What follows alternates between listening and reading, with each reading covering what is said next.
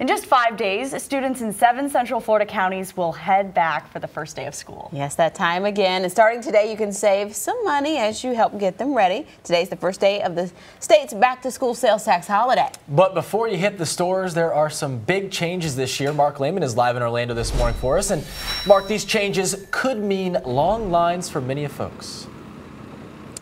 Justin, this year's sales tax holiday is 7 days shorter than last year's, and with that smaller window, you can only imagine lots of people will be heading out to the stores like this Walmart here in Orlando this weekend. Now, with all of this, we're also learning there are big changes to the sales tax break.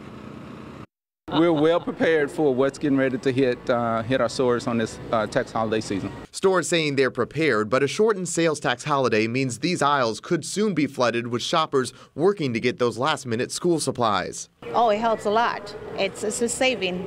It's a blessing, too. This year, shoppers have only 3 days to take advantage of the sales tax break, a big drop compared to 10 days just last year. Limits are also being put on what kinds of items are exempt. This year, it's only clothing and footwear under $60 per item, compared to $100 last year. School supplies under $15 per item get a tax break, but computers and electronics are not included, unlike in 2015. Crayolas, glue, binders, dividers. But despite these changes, many shoppers say any tax break is a welcome one, taking advantage of what they can. Tax-free really is helpful because it just saves us a lot of money and gives the kids the supplies that they need.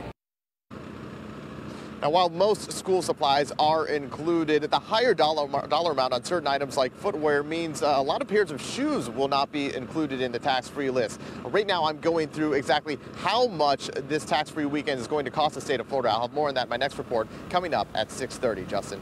Mark, thanks. And we've made it easy to get the full list of supplies you can get tax-free. Just open up your News 6 mobile app, then look right under the top stories.